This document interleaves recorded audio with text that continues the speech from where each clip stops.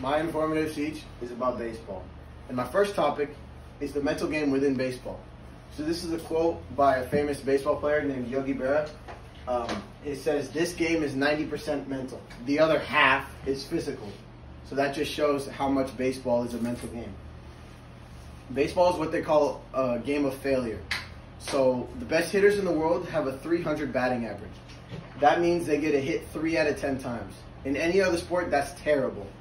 But in baseball, that's a good batting average, which just goes to show how much failure is involved in baseball. For that purpose, unwavering confidence is needed to play well. So because there's so much failure involved, a player has to be super confident in the face of failure.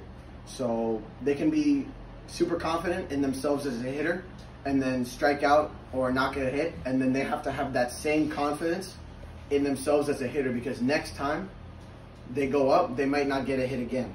But only with confidence can you turn that around. So confidence is very important, especially when hitting, because there's so much failure involved.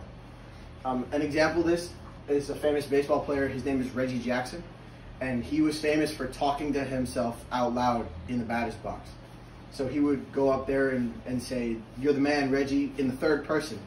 And even when he would strike out, he would walk back to the dugout saying, "You're still the man, Reggie, you're still the man," which is very funny, but it just goes to show how much confidence is needed to hit.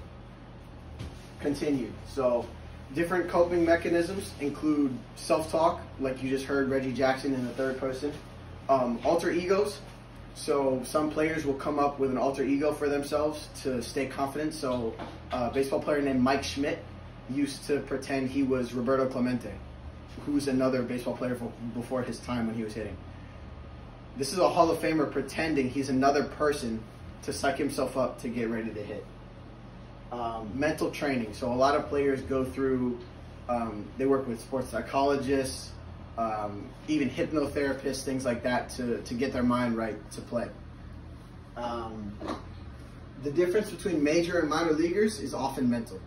As many coaches will tell you, there's very little difference in physical skill level between the major leagues, where the minimum salary is $535,000 a year, and the minor leagues, which most players get paid under $10,000 a year.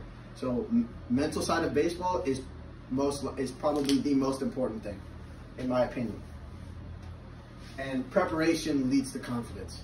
So the more prepared you are, the more ready you are to hit, the more work you've put in, then the more confident you will be in your ability to hit.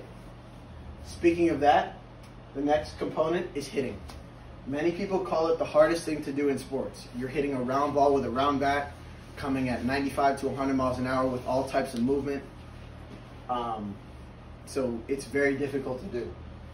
Most high-level hitters hit every day for this purpose, because it's so hard and because their swing mechanics have to be perfect for them to hit well. So everybody thinks about hitting differently, but most people have the same general principles in hitting. Most people think about at least some degree of rotation, getting their bat behind the ball, things of that nature, sequence in the hitting, things like that. Approaches and individual jobs within a game has to do with a team strategy. So speaking of that, in-game strategy is also a big part of baseball. So if a hitter has an individual job to do, say there's a runner on second and he has to hit the ball in a certain place for him to score, things of that nature. Pitching matchups, so a lot of lefties don't hit lefties well because there aren't a lot of lefty hitters.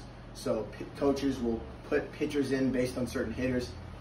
And then managers will employ plays on offense and defense to either try to score runs or try to prevent runs, like bunt coverages or bunting in the offense. Thank you.